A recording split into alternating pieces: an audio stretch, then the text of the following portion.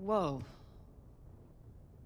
Check out these paintings. I most certainly will, as should you.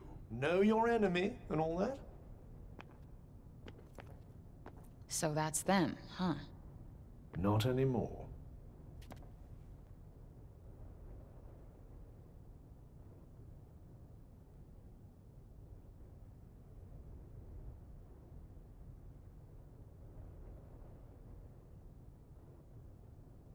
I wonder why they turned on their own people.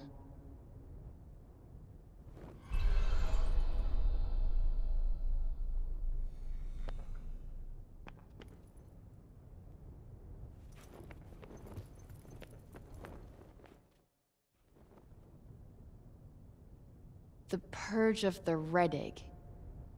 Yeah, I saw that mentioned in a book from the archives. So, the Athians fought a war way back when? Yes, the Reddig were their opponents, I believe. And the Tantas led their people in a battle. Indeed they did. Quite literally, they fought on the very front lines. Wow. They were pretty good leaders before they went batshit crazy, huh?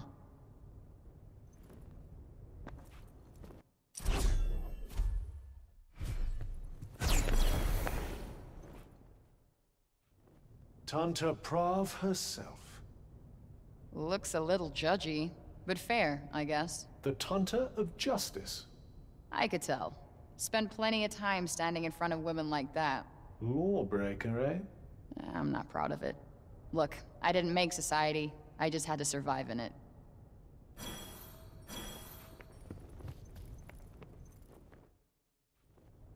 Sila, Tanta of Strength. But you knew that already, of course. Yup, you can tell she's the one in charge. Looks tough as hell, too. Very impressive. No wonder the people trusted her to lead them into battle. Propaganda.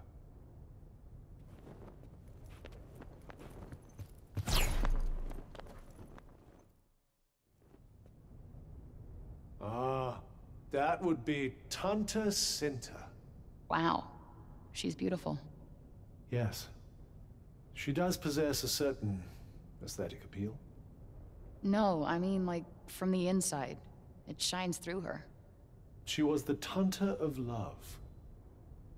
Those eyes. So kind. So comforting. So tragic. For all that innocent purity to be twisted by madness.